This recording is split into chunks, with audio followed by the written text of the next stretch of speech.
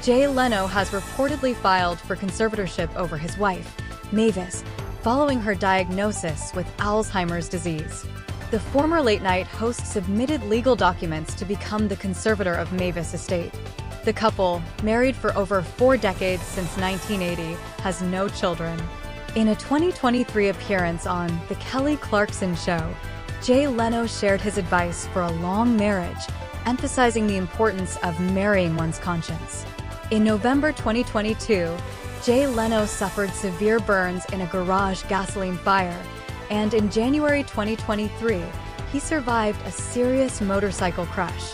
Despite the challenges, Leno maintained his humor, joking about his new face after the accidents.